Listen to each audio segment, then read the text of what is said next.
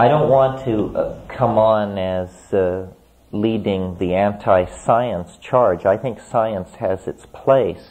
The problem that I meet, and I also spend a fair bit of time with scientists, and the good ones there's no problem with, because the good ones operate fully in the light of the philosophy of science and the history of science. They know what they're doing. But the workaday bench scientist tends to be extremely doctrinaire and extremely intolerant of what he regards as thinking not as rigorous as his own. However, most scientists are not philosophers of science, and they suffer therefrom because science is a historical phenomenon. It arose with the Greeks and developed through the Arabs in the Middle Ages and into its modern phase. Like all historically evolved human institutions, its earliest assumptions were made in the greatest atmosphere of naivete, you see.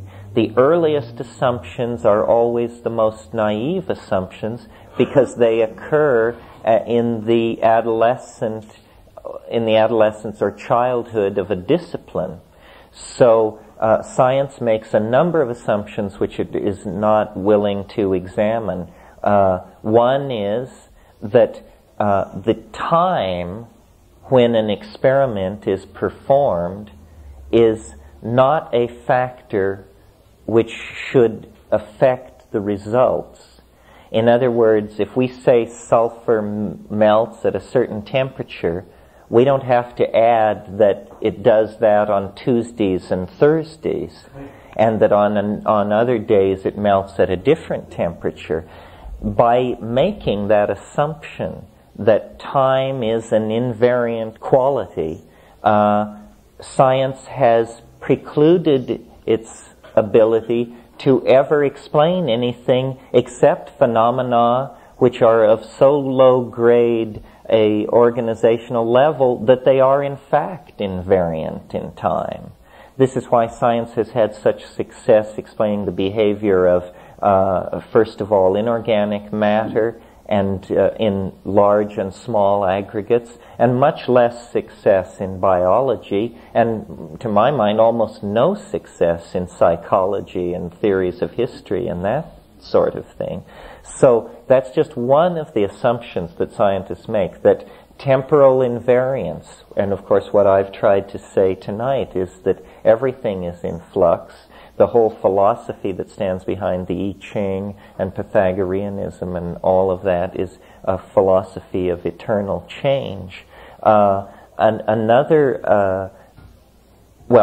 When you actually study the philosophy of science, what you learn is two things. First of all, there's something called Gödel's incompleteness theorem, which people are not aware of, but certainly should be, because it bears centrally on the formation of ideas in the 20th century. Gödel was a mathematician who showed that in any formal system, including a mathematical system, it is possible to generate true statements which are not allowable by the formal laws within the system. In other words, no formal system can generate all true statements about itself. Well, what this means is that the kind of truth which science has held as its holy grail for 2,000 years is in fact unattainable. And he showed this very clearly. People who work in fields where Gödel's theorem apply are aware of this, but the general public is not. So what you now learn when you study the philosophy of science is that the most that you can require of a system of explanation is that it be consistent unto itself. A theory of explanation which is consistent unto itself has arrived at the highest plane of human knowability. There is no meta-system which can look down at 5 self-consistent systems and say, well, A and B are true and C, D, and F are false. Well, now astrology is a self-consistent, closed system of explanation, just like science is.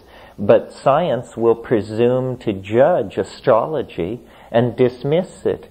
And we have all gotten into the habit of thinking that if you have an idea and you want to know whether it's true or not, you take it to scientists and lay it before them the way a cat lays a rat at its master's feet, and then the scientists say yay or nay. But actually, scientists are part of a priesthood and act to preserve their turf, and very rarely point out that if a system is self-consistent, that's as far as it can be taken.